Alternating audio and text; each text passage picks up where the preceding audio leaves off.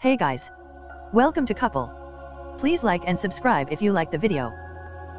90 Day Fiancé star Larissa Christina was arrested for domestic battery after a fight between her and husband Colt Johnson was documented on Instagram Saturday. Larissa's bail has been set at $3,000. Multiple sides of the story have been offered from Colt, Larissa, and Colt's mother, Debbie, who the pair live with.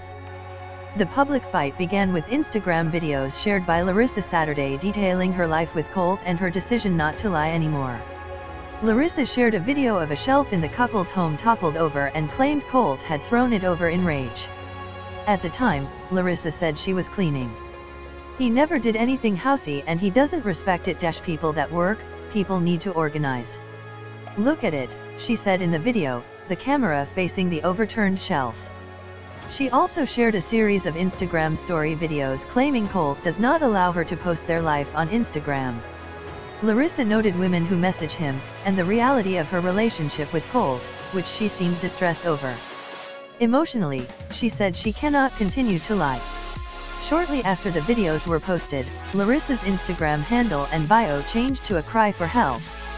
Her username now reads "Help Mime without phone" and the bio reads "Help me, hide my phone, help me, he wants to call the police, help me."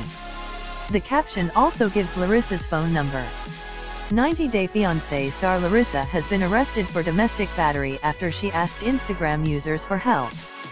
After sharing a series of videos about the reality of her relationship with Colt, he disconnected her phone. TLC Colt explained he had disconnected Larissa's phone because she has anxiety and depression. The Instagram post, a black screen filled with text, is now deleted. Larissa was arrested this afternoon, his post clarified. She suffers from high anxiety and severe depression. She overreacted to problems that do not exist. Another slide noted Colt's decision to leave Larissa without a phone after her videos on Instagram. He mentioned her Instagram cry for help. "I proceeded to deactivate her phone to try to defuse the situation. This escalated issues and matters became worse. She felt this action was a threat towards her and tried to reach out for help. Now, long after her cry was posted, the police came and knocked down the front door. They drew their guns at me and handcuffed me.